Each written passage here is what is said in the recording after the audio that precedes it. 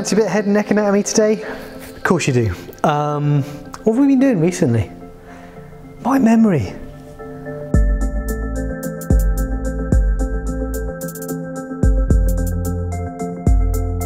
We're gonna go back to the face and we're gonna look at the superficial arteries of the face. There are superficial arteries, there are deep arteries of the face, there are veins of the face. I thought keep it sensible and we'll just look at the superficial arteries of the face. I was going to do the veins with it. I'm going to save that for another day, right?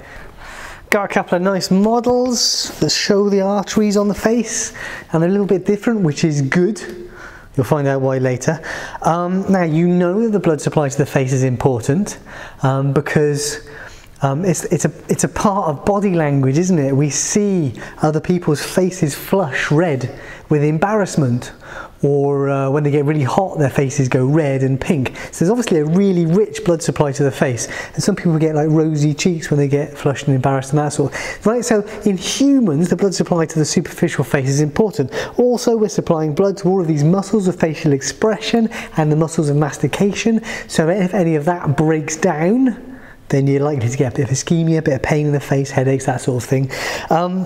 In fact, this week, this is our first week back for this academic year, so we had a new intake of medicine students, and of course they are meeting cadavers for the first time. So I was being a little bit careful with the students and keeping an eye on them, making sure they were okay, because it is a very strange experience. And I was keeping an eye on their faces because, of course, if the colour drains from their faces and they go very pale, then I need to, you know. And there are a few arteries supplying the blood to the superficial face, and a few interesting things are going on in there. If we take the veins off, we'll do the veins another week because the veins are a little bit different and a little bit complicated around here. But what we can see is here is the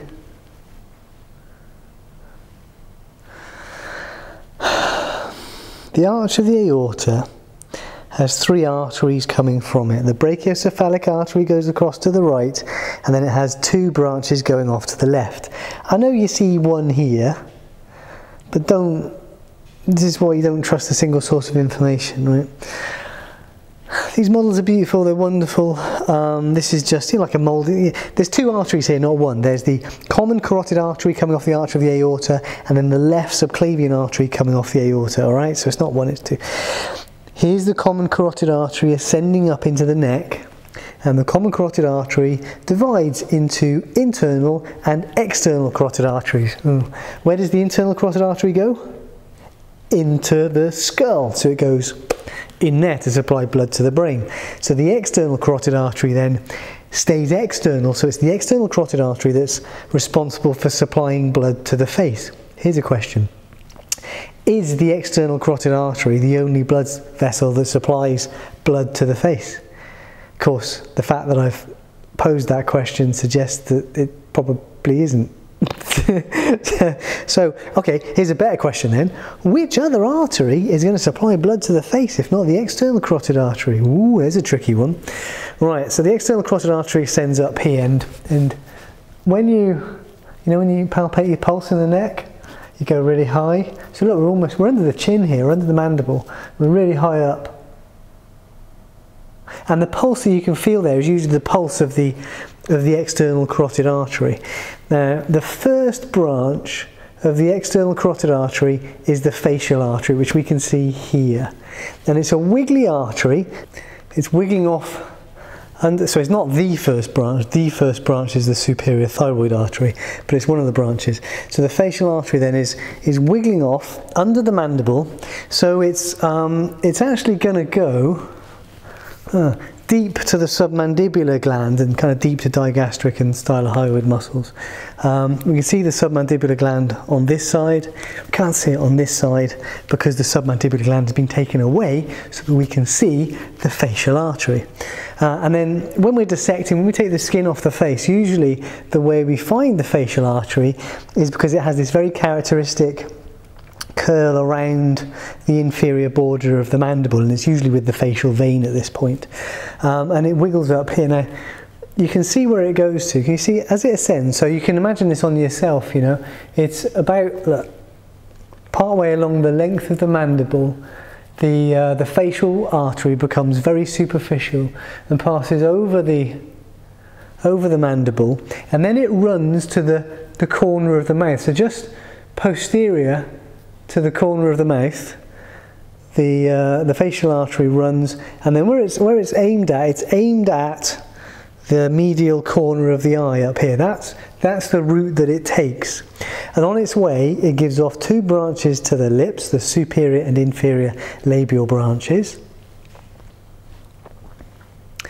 It gives off the lateral nasal artery here, so just on the lateral nose, and then it ends as the angular artery here. Now look, what we can see on this model is that it doesn't end, or it doesn't look like it ends, because it joins with some other blood vessels here, and we'll come back to those in a moment. But essentially this is where the facial artery ends as the angular artery. Now what we're seeing here is a very common thing, is that the many branches of the superficial arteries of the face anastomose with one another. They link, and often their terminal branches link up with one another. And the left and right sides link and cross over the midline as well. So there are a lot of anastomoses here. And of course this really rich blood supply means that a laceration to the face tends to bleed really, really well. And it's difficult to block just by blocking, by compressing an artery, because you've got so many anastomoses. The reason the facial artery is so wiggly around here is of course because of the many movements we make in the face. So you don't want to be stretching your arteries. Arteries aren't terribly stretchy. Veins are a little bit stretchier, but again you don't really want to be stretching your veins too much. So they're tortuous, they're wriggly, so that they can react to the movements of the face, and anyway, you get the idea. Now these two arteries here, right, these two arteries, these are the supratrochlear and supraorbital arteries. I'm pretty sure we looked at the nerves when we were looking at the sensory nerves of the face, maybe? So can you guess which is which? Trochlea. So if we're talking about trochlea, we're talking about the pulley in the eye. The pulley is for the superior oblique muscle, and the pulley is in the medial orbit, right? So this artery is running superior to the trochlea, superior to the pulley of the superior oblique muscle. If you've no idea what I'm talking about, go and watch the video about the muscles of the orbit, the muscles that move the eye, the extraocular muscles. So this is the supratrochlear artery here. And then this is the supraorbital artery. And in fact, these arteries are running with the nerves that we've described in the past. So what's happening here then is the angular artery, this final part of the facial artery, in this case, is anastomosing with the supratrochlear artery, which is lovely. I like that a lot. So where do the supratrochlear and supraorbital arteries come from then? They're not coming from the facial artery. Are they coming from the external carotid artery?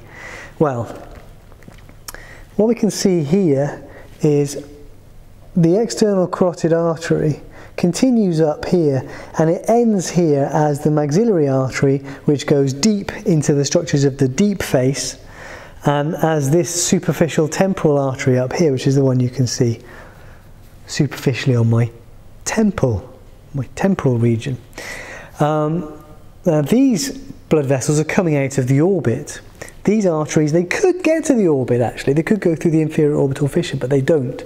So these arteries are not coming from any of those branches, they're not coming from the external carotid artery. They're coming from the internal carotid artery. And that's because the internal carotid artery, if I pop this pipe cleaner through its canal, the internal carotid artery runs inside the cranial cavity here. And by doing that, it's running just posterior to the orbit, which means that the ophthalmic artery, check the spelling, it's got an OPH, thalmic, off, runs into the orbit, and that's the artery that's supplying blood to the muscles of the orbit. And as it runs through the orbit, it ends giving off these supratrochlear and supraorbital arteries. So in fact, the superficial blood supply to the face is also coming from the internal carotid artery for this region up here, which is cool, right? If we're still looking at the anterior face, we've covered all of these guys, but we've got this little one here. This is the mental artery, and it's appearing through the mental foramen. So it's just supplying blood to the chin round here, right? Now the mental artery is a branch of the maxillary artery. I have got a model, a wonderful model of the very deep arteries of the face. So we'll look at the deep arteries of the face another day. We can see the facial artery here.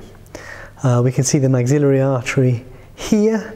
But suffice to say that branches from the maxillary artery are running down here and then popping out.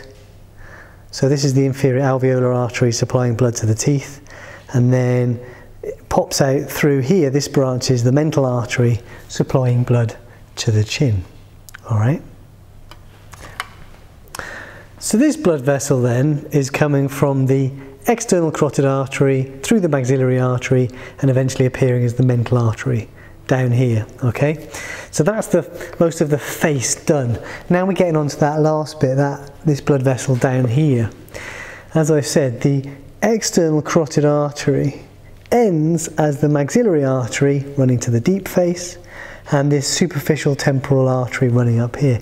It also gives off this, there's a posterior auricular artery. Remember, the auricle relates to the ear. That's the auricle. So there's a posterior auricular artery running around posterior to the ear. But the superficial temporal artery then is running up here. So it's running up between the auricle and the temporomandibular joint, and it's running through the parotid gland, which is going to supply blood to, and then it's going to run through the infratemporal fossa, which is this region here. There's a little fossa there, little depression, infratemporal. This is the temporal region, it's inferior to the temporal region, so the infratemporal fossa. And then it's going to run up to the scalp. And it ends by giving off anterior and posterior branches. So the anterior branch, you can remember, because it's the frontal branch, going to the frontal bone. And of course the bone here is the parietal bone, right? So it's giving off the parietal branch. Before it does that, it gives off probably what this branch is alluding to here. It gives off a transverse facial artery. Here we go. You can see the veins and the arteries here together. So this then is the transverse facial artery. Do you see? It runs just a little, just like on the inferior part of the zygomatic arch, to run to this region of the face here. So it's another facial artery. It's running transversely, like a transverse section. Superficial temporal artery up here, giving off the parietal branch and the frontal branch. We've got the facial artery wiggling its way around here, giving off superior and inferior labial arteries, and running across to the corner of the eye as the angular artery, giving off the lateral nasal artery here. And then we've got the mental artery, which isn't on this one, down here. So why do we care? Well, I think the obvious one is trauma to the face, you know, lacerations to the face is a major artery likely to be involved. Now you know where they run. It's quite simple, I think, to remember how the facial artery runs and where all these pop out. That's quite useful knowledge. Also, the fact that you have all these anastomoses is quite useful knowledge. But the other one is giant cell arteritis, or temporal arteritis, which is why this blood vessel is of particular interest. Now, this is a condition that occurs, or a disease that occurs generally, most commonly in the head and neck.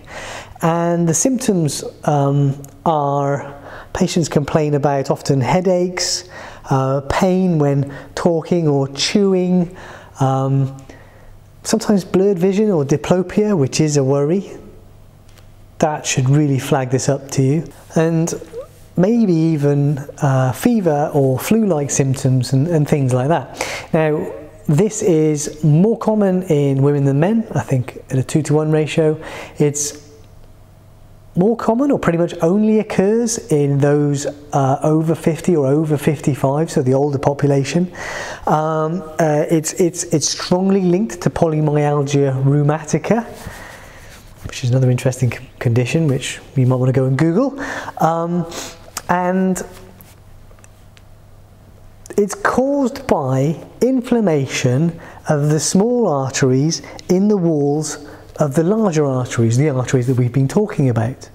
And the reason it's called giant cell arteritis, itis is the inflammation, arteries, arteritis is the inflammation of the arteries. The giant cell is the type of inflammatory cell that you see in these arteries that have been affected. Now, it tends to occur, as I said, mostly in the head and neck. It can occur also in the thorax. The reason it's a real worry is not just because of those symptoms, but it's the gold standard for assessing it is a biopsy of one of these arteries. So the superficial temporal artery or its branches are a good target, and then you can actually have a look at it histologically and see what's going on. But if that artery has been affected, that's not likely to be the only artery that's been affected. It's likely that many of these arteries have been affected. And we just talked about the ophthalmic artery. There's a risk that those arteries in the orbit have also been affected by this arteritis. And if this continues, it can lead to impairment of vision and even loss of vision. The treatment is with steroids, just like polymyalgia rheumatica. So you tend to treat the patient based on their symptoms as soon as possible to lower the risk of loss of vision. Yeah, so superficial blood, superficial arteries of the face and bit of pathology. All right, it's not too bad. We'll have a look at the veins and the deep vessels. So if we look at the deep vessels, we get to come back to this bad boy. And this is a little bit more abstract, so it's a little bit more complicated. But there you go. All right, see you next week.